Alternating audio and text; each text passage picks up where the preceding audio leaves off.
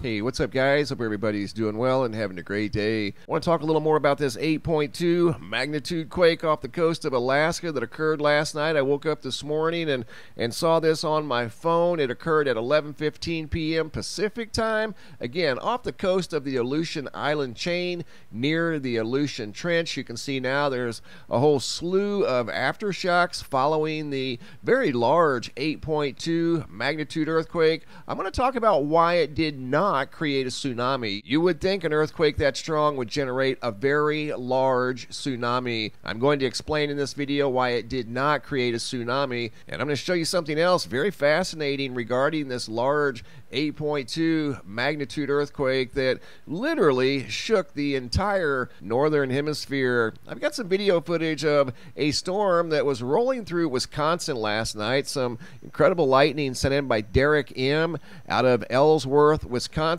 They kind of forecasted the possibility of a derecho moving through the upper Midwest last night into the early morning hours today. There was storm activity, as you can see. You can tell by this video there was a lot of energy in the sky above Wisconsin, and this video footage was taken somewhere around 9-10 o'clock last night. Here's what's left of the storm. It did not officially graduate up to derecho status. In order to become a derecho, there has to be wind damage associated with the large storm, and it has to stay together, organized for at least 240 miles, and that's according to the National Weather Service criteria you can find here linked below in the description box. And there has to be a consecutive 240-mile trail of wind damage, and there was not associated with this storm. It was close, but it did not quite meet derecho standards, and this is all that's left of the storm system as it's moving through the Central Plains,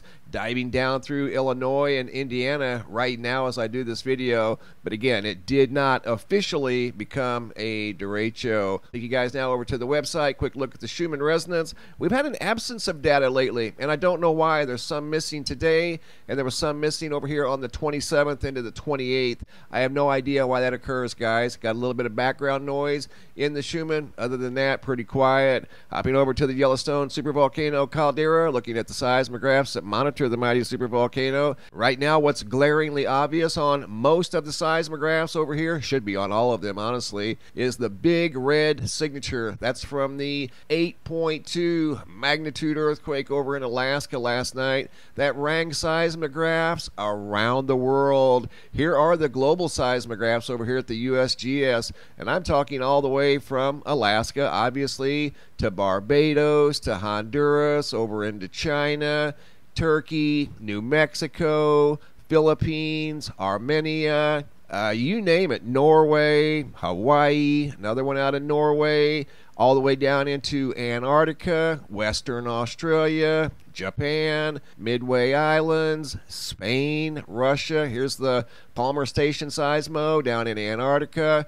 another one here in the Southern Pacific, Hawaii, Cook Islands, South Dakota, all the way across the board. These things are completely jet black, and that tells me this thing was at least an 8.2 magnitude earthquake. That earthquake was so strong it triggered buoys in two hemispheres all the way over here into the southern Caribbean off the coast of New York.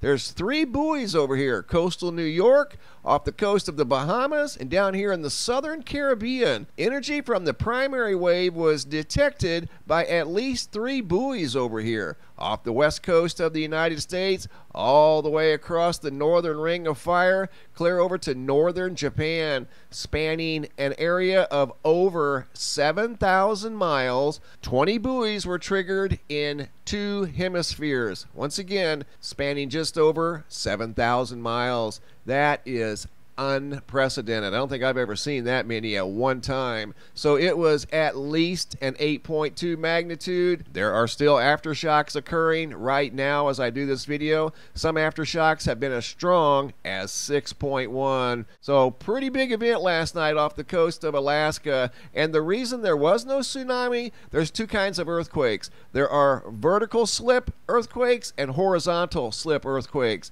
When there's a horizontal slip earthquake off the coast in the water, it usually does not trigger a tsunami. And that's the type of event we had here, a horizontal slip side to side. If it were to go up and down, a vertical slip earthquake, then it would have definitely created a tsunami. But considering the strength of this earthquake at an 8.2 magnitude, and there was no tsunami to speak of, I think maybe a few inches, that was definitely a horizontal slip earthquake. If that would have been a vertical, once again, there would have been a very large tsunami. But thankfully, there was not. Also in this video, I've got a brand new picture slideshow, new sky phenomena photos sent in from all around the world. Donna F. from right out here in Mesa, Arizona. Spectacular sunset from Mesa. Not sure if this is a sunset or a sunrise. Dale out of Atlanta, Georgia, seeing yet another bright red sun. This is unenhanced. This is exactly the way I received the photo. More than likely, this was influenced by the Sahara sand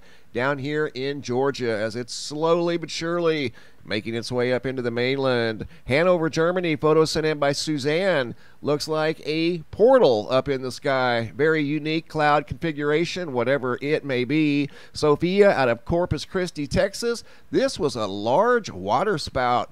Spotted this the other day. She sent in 3 photos of that spectacular water spout near Corpus Christi. Next photos here sent in by Sherry out of Durham, North Carolina. Almost give new meaning to the word low pressure. I mean, these clouds are about as low as they can go without sitting on the ground, and they were very photogenic.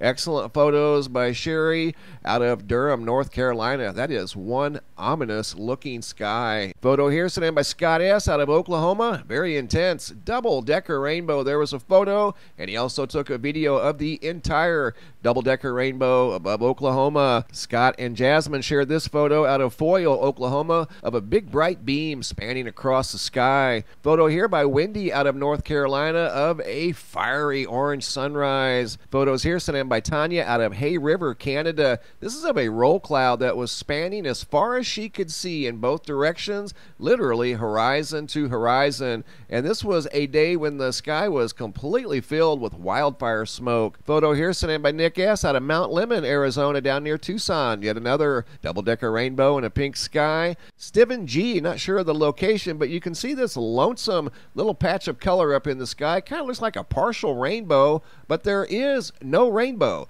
Just some very colorful clouds up in the sky all by themselves. Great job, guys. Keep the photos coming. If you have any photos you'd like to share, you can send those to reports at MrMBB333.com. All of the photos end up here at the Sky Phenomena Photo Gallery at the website, and sometimes I'll use them in a video just like you saw right here. Thanks for watching. Have a super day, and be safe out there.